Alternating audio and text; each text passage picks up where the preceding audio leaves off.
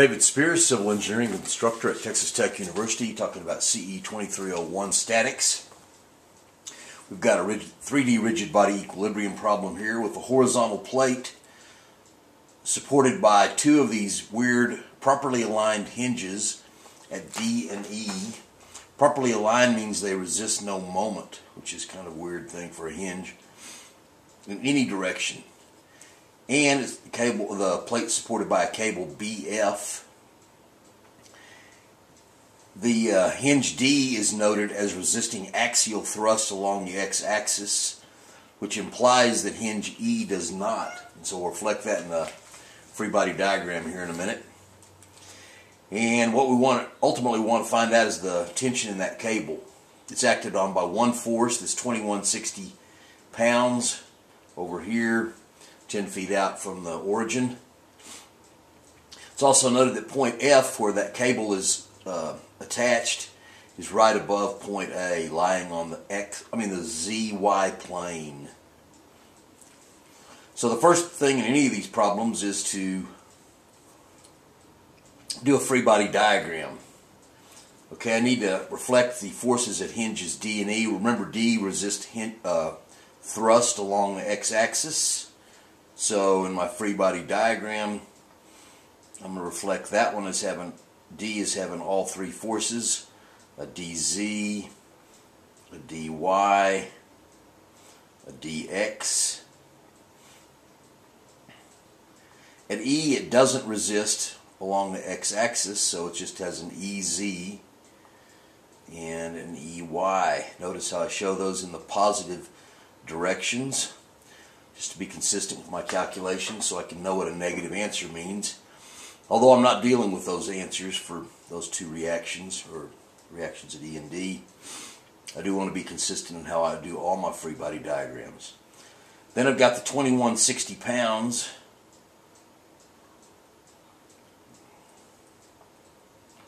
And it is acting 10 feet. I end up not needing what the dimensions of those hinges are, but they are equally spaced along the x-axis. Then I've got the force in the cable. Something like that. That would be TBF. It's a vector. And that's really all I need. I got 18 feet over here and 16 feet over here. There's a good free body diagram. That gives me a good start.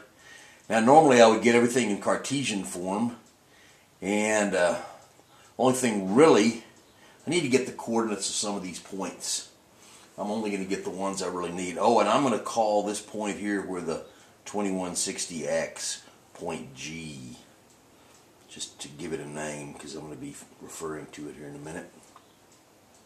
Second part is to, really the first real problem after I get a free body diagram, is to express the tension of the cable BF as Cartesian. As usual on these tests, this is a logical step along the solution, the path of a solution, get everything in Cartesians. And so I need the coordinates of F and B so I can get a position vector and then a unit vector in that direction. Point F, draw it over here, is at 0 in the X because it lies on the ZY plane, and it's 18 tall, and 18 in the Y and 12 in the Z. Point B over here is it's in the XY plane, so it's at 16 in the X, 18 in the Y, and 0 in the Z.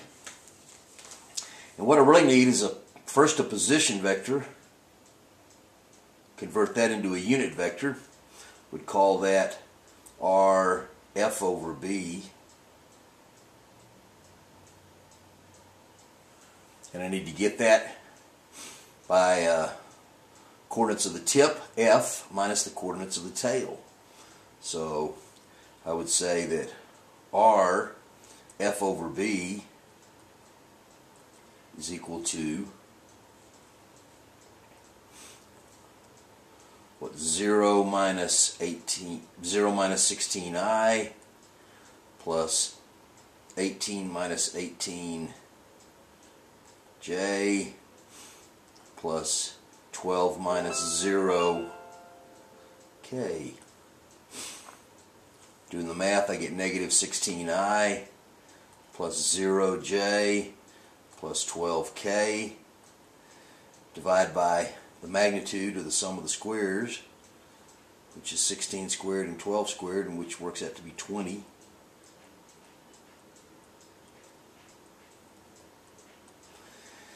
And what I really have is a 3, 4, 5. It's not 2, it's 20. So what I'm basically going with is the basic formula that f, is any vector f, is its magnitude times u, its unit vector. The unit vector is just these numbers, negative 16 divided by 20, 0, and then 12 divided by 20. So I can just write t bf out in that form, do the math. It's tbf, the magnitude, which we don't know, but we're going to solve for, times the unit vector. Negative 16 over 20 simplifies out as negative 0.8 I, 0j, and 12 over 20 divided is 0.6 k. And that's my answer. Second question is to solve for the tension in the cable. Well, I could do some moments about one of those hinges, D or E, eliminate those unknowns. Still, I'd have 3 equations, 3 unknowns to solve for. So a more powerful solution method is to sum moments about a line. And so that's what I want to do. I want to sum moments about this x-axis to eliminate all 5 of those unknown forces. I look at the equation sheet and I see that the moment of a line it's a dot product with a cross product. And the sum of the moments about the line, the x-axis, which passes through both D and E, is the dot product. Well, the things that create moment about the x-axis are the forces that don't intersect it. So that's the moment of the 2160 force plus the moment of the force in the cable, TBF. So both of those are dot products. And so the first one is a dot product of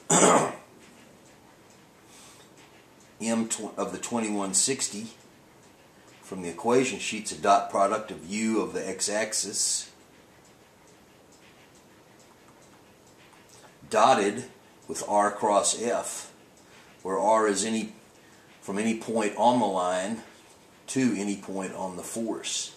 So look at my free body diagram. The logical one, the one with the most zeros, I want a bunch of zeros in my position vector, is to go from this corner O to point G, as I've named it. And we'd call that RG over O, of course. And that just looks like, that just has a Y component. So what I've got is a little 3x3 determinant that looks like this. On the top I have the unit vector of the x-axis, which is, since it's just x, it is 1, 0, 0. RG over O is that position vector from O to point G, which is in the Y direction, 10 units. So with this position vector in the middle row looks like 0, 10, 0. On the bottom row I have my force vector, 0, 0, and negative 2160. So remember, that's unit, position, force for those rows. The other thing that creates moment is the tension in the cable, and that's MTBF, as I've called it, the moment caused by the cable. That's the same unit vector, U of x-axis, dotted with R cross F. This time I'm going to use a position vector from this point C to point B, like right here, which we would call RC over B, or B over C. And it's just in that Y direction, 18 units. So my matrix looks very similar. I've got 1, 0, 0 on the top. I've got 0, 18, and 0 in the middle row for the position vector. And my force vector on the bottom is just these components that I figured in part 1. Negative 0.8, 0, and 0.6. Everything is times TBF. Now I've got two determinants with a lot of zeros in it, which makes me happy. This one evaluates as 1 times 10 times negative 2160. Everything else goes to 0. Plus, this one's 1 times 18 times 0.6 TBF. This evaluates out to negative 21,600 plus 10.8 TBF. Therefore, TBF rearranging equals a positive, which is good because I need to have tension, like I assumed. 21.6 divided by 10.8 is 2,000 pounds. And that's the answer. And I can say it makes sense. The only thing creating moment about that x-axis is the x part of TBF, which I might show as a little TBFX up here, is parallel to the x-axis. So and that's the negative 0.8. It creates no moment because it's parallel. The only thing that creates moment is this z component, which is the 0.6, which is TBFZ, and then the 21.6. Those two offset. Those have to offset to create or to keep the whole thing from rotating about the x-axis.